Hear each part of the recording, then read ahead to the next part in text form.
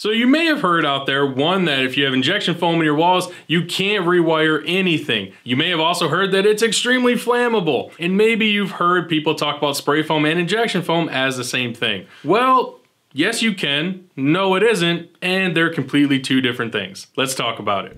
So let's first address wiring. Now we get comments all the time on our social media, probably from people who are not actually electricians, saying things like you better have your electrical in place or you can't run wires through it, things like that. It's so easy to fish wiring through RetroFoam injection foam. It is extremely soft, it's very pliable and easy to work with because it's not the hard rigid foams you might be thinking of. Now if you wanted to add a conduit inside your wall cavity for whatever reasons, yes, that's a more invasive process, but the injection foam insulation will not hinder that in any way. It is very easy to fish wires through it. Now another common myth is that the injection foam is super flammable. I can understand this concern because it is a foam product and a lot of people don't understand the chemistry behind it, and there can be a lot of red flags. And yes, throughout history there has been foam insulations that have had some safety issues. Absolutely. Just like any other building material or piece of technology, it has progressed and become safer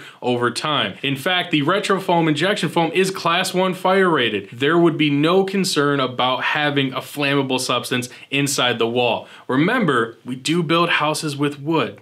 If you have a house that's made out of wood, go down below and subscribe. So I want to address real quick people confusing injection foam and spray foam insulation. These are two completely different materials, two completely different systems. They really are like apples and oranges. Spray foam, yes, it is an A and a B type product where it gets mixed together and it's sprayed onto an open surface. You see it a lot with new construction. Whereas injection foam, totally different setup altogether. It's different mixing process, different proprietary ingredients, everything is different. And that is injected through a hose into a closed cavity, okay? And it needs a closed cavity to set up right and cure properly, whereas a spray foam can be sprayed onto any open surface and insulate that surface that way. So again, these are two very different products, and RetroFoam injection foam is really designed and perfected for an enclosed cavity, such as an exterior wall.